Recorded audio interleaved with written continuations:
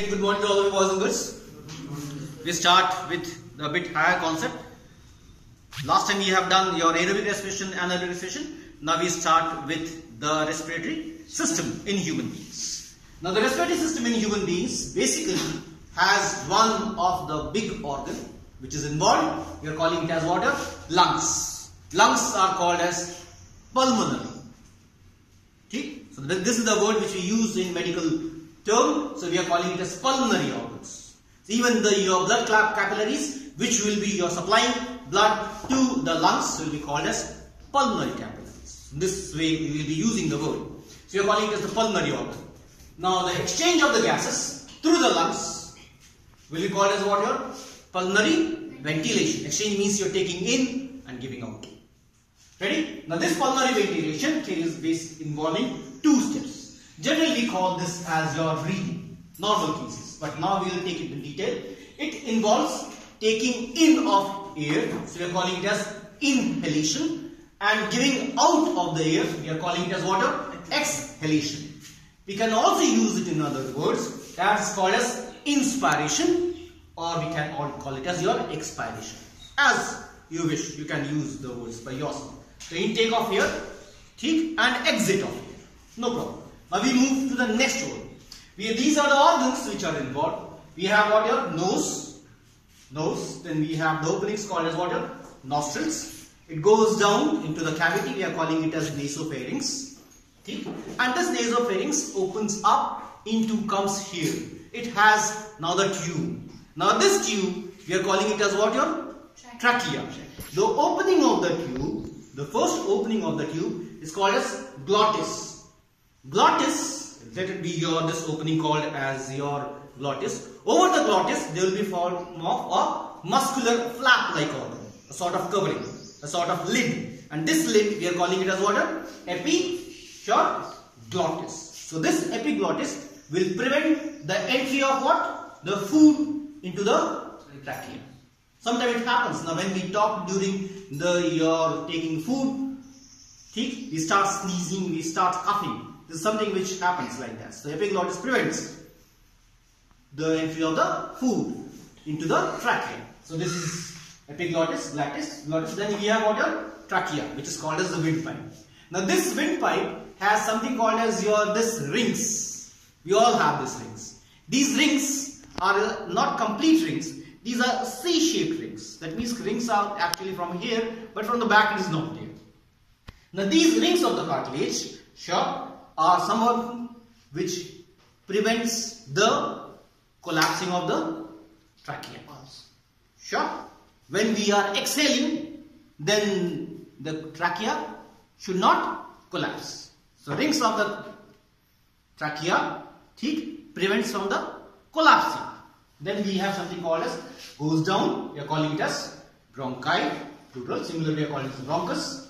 Then we have bronchioles. Then we have alveoli or alveolus. We will try a sort of demonstration. Now this is what I have. This is what I have. A sort of your. Could you all see? Sure. Now these are your lungs. So lungs are situated in the cavity. From here to here we are calling it as chest cavity, and from below we are calling it as abdomen. Chest cavity and abdomen, in between them there is a sort of your muscular membrane. The name is called as what? Diaphragm. Ready? Now once again we start. So it goes through the trachea. So this is your hole, you are seeing it as trachea. Over the trachea, this is we are calling it as glottis. Over this will be sort of what? Epiglottis. It goes down. So now let's go. So this is your trachea. Can you see these bluish lines? So these bluish lines will be called as what? Your rings of the cartilage. Okay? So cartilage rings. So this will prevent the collapsing. So trachea goes down into these two your structures. We are calling it as what? Each one is called as bronchus. Bronchus moves into the pipes called as what? Bronchioles. And finally it reaches where? Your alveoli. Ready? So these are the lungs. The heart will be situated in between. Is it okay? Now we take like this. Now if I actually turn this, can you see these your These are your bronchioles. These are your colors. This greenish. These are your bronchioles, and they will be what your alveoli. Ready? Now, one of the alveoli will take it as a demonstration. Shall we? Ready? Now, this I have prepared. Could you understand? This is a mini model of.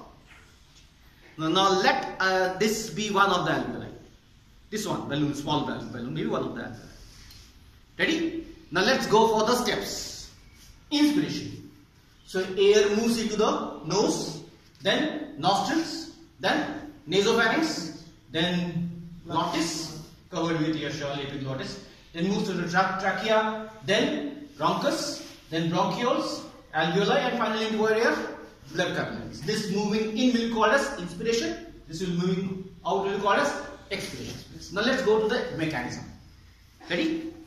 As soon as the diaphragm goes down, chest cavity expands, air moves in. So this moves through. This is the step: nose, nostrils, nasopharynx, glottis, trachea, then bronchi, bronchus, finally into the alveoli.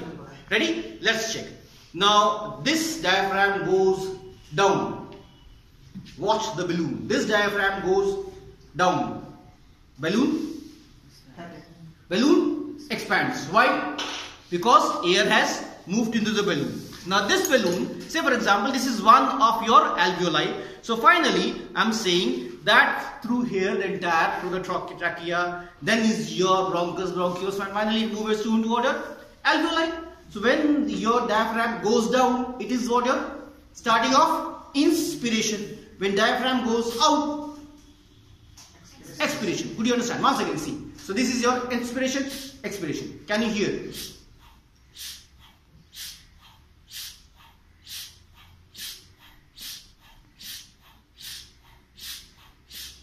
Could you understand?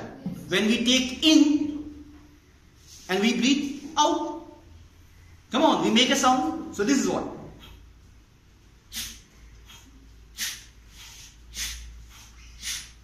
Can you understand the mechanism? Air is taken in, moves into nose, nostrils, and moves through your here. Goes through your nasopharynx, pharynx, trachea. Then is your, come on, say it's bronchus, bronchioles, and finally into your alveoli. So once again, so this diaphragm goes in, air has moved out. And during expiration, the diaphragm comes up, chest cavity contracts.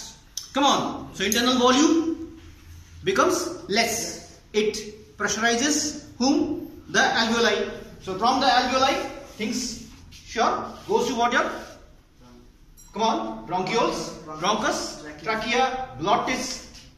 Come on. Nasopharynx, nostrils, and nose. So this is something once again. So diaphragm goes down. It's the starting of water.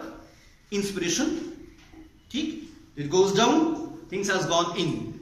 Goes up, the volume collapses due to the contraction of your thoracic cavity or chest cavity, what it is called as a So it pressurizes the alveoli. The alveoli squeezes, gives out the entire air.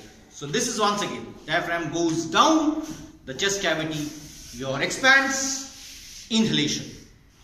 Come on, the air containing O2 reaches up to water, alveoli, and finally from alveoli to water, blood capillaries. Now after cellular respiration, the opposite will take place. The CO2 from the alveoli, from the capillary to the alveoli to the bronchus, bronchi, bronchioles, this way, finally it will come to the nose.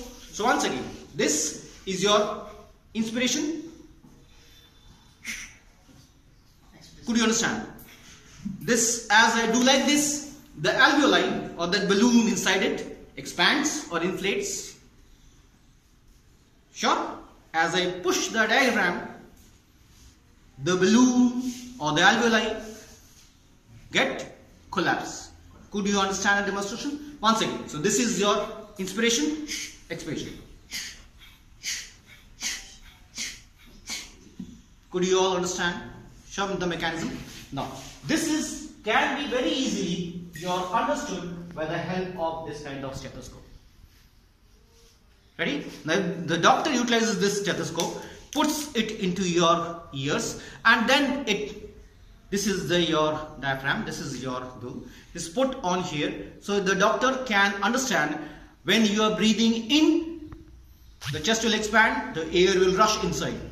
So doctor can feel the movement of air. When he tells you or she tells you, the doctor, tells you to actually expire, when you deflate or give out your lungs, once again the doctor can hear it through your stethoscope. So this can be used as a sort of mechanism to understand your inspiration and expiration. Do you all understand? Sure? Thank you.